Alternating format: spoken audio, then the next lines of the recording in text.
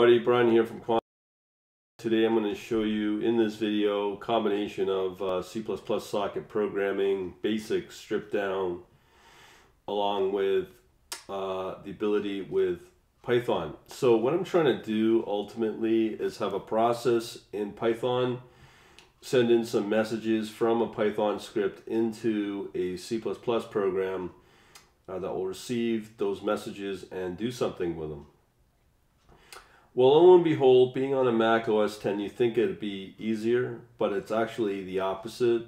Unlike being in Windows and Visual Studio, which this could be probably been done within 10 minutes, but we know where we stand on that. So I looked at a variety of different libraries out there that maybe could have been compiled in or on the Mac OS X within Xcode. So I looked at Kafka. I looked at, again, Redis, so many angles, Rabbit, MQ, which I believe was written in Erlang, which I just don't want to go down that path. The problem with Kafka, it's written in Scala, and that again, I ended up running 3-4 different components just to do basic stuff what I'm about to show you. Probably don't get as much functionality, that's fine, but the complexity was just not worth it. And there's probably a bunch of other ones that I can't be bothered to even mention. So what I did was I tried to strip it all down. I even looked at revisiting Java. It was just a nightmare. So what I did was I fortunately found this practical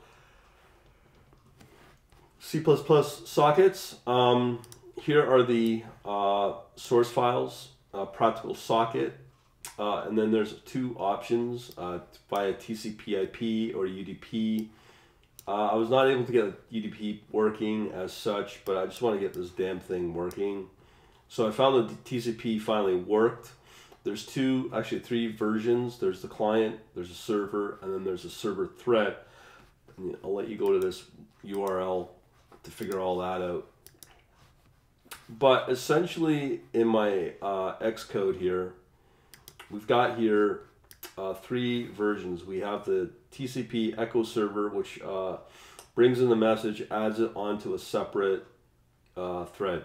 Then we have the stripped down version, which is the TCP echo server. And it just takes one message. And then we have the client, which does the sending. Okay, so again, the source code's all there, but here's the key. What we've got here is when you run it, for some reason you got to do the sudo for the access. It looks like you need root access or elevated privileges.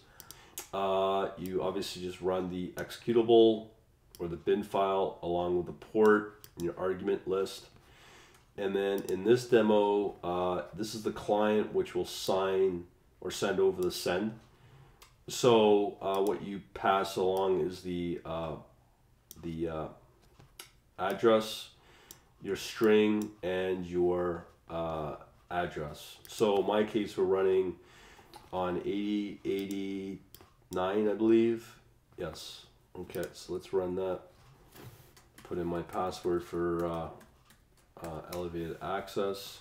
So now it's waiting. So now I have to update the port here. Hopefully this will work. So there you go. So I passed in high tear, and it was able to basically return. Actually, let me do that again. So here you can see that it does return the high tear. And then what the program does, it will send back the, this is the thread one. So what it will do is it will accept, connect, bind to the IP and port. And then what it will do here is it will receive it, and then it will go through a list and actually receive the message, and then it will go through a loop receiving in chunks of that are defined in this buff size 32 here. I tried doing it a full byte, but it kind of didn't work. So I think you got to keep them small. That's it. It'll keep receiving the string or the message until there's no more. Okay, that's basically how the server thread works. And then the client is pretty straightforward. Does the same thing, binds to the IP and the port, but here it just sends down the string or your message that you are sending down in the pipe or in the socket, and at the other end it will do the send. I believe it's in here. Nope. Yeah, I guess that's the send right there, and then it does the same thing I just showed you, and it will receive the outbound message that's sent back out from the thread, server thread, CPP. Okay, so right here it'll send it back out once it's received, and that's exactly what it does. So what we're doing here is we're sending out the address, the string, and then the port. This guy receives it, and then it sends it back to the same program, and that's what it does. So if I just put in a different message of some kind, you can see it's working just fine. Okay, so that's all fine, but as I said, our main goal was to get the working with Python. So because it's socket programming, it should be pretty simple. But just finding the answer is not all that fun, especially on Mac. Okay, so what we've got here is we've walked you through the C++ side.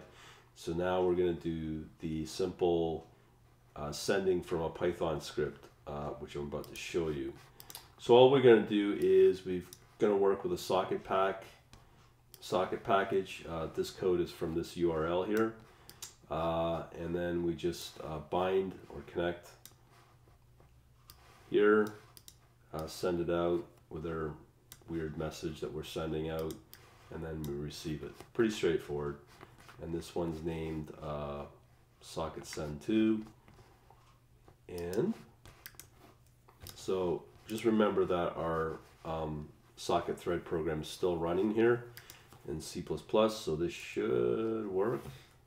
Same thing before, in the privileges. So as you can see here, we sent out that string, this one, and it was sent out, it received it, okay,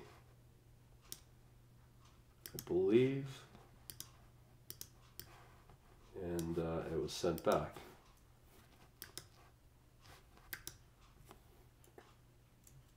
Let me just see what's going on here.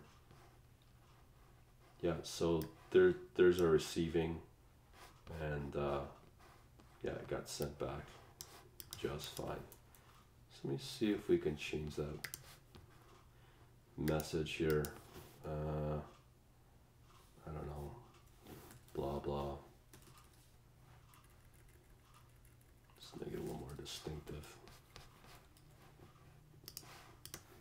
Okay. So it looks like it's one message behind.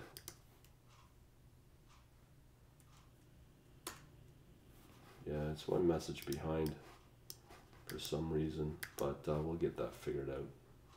But the end of the day is we've got it working.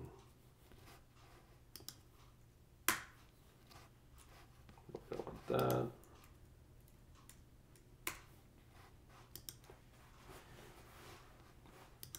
All right, so there you go. The most basic socket program you can get for both C++ and Python. I'll put the source code links up for you on my blog, and go from there. All right, later.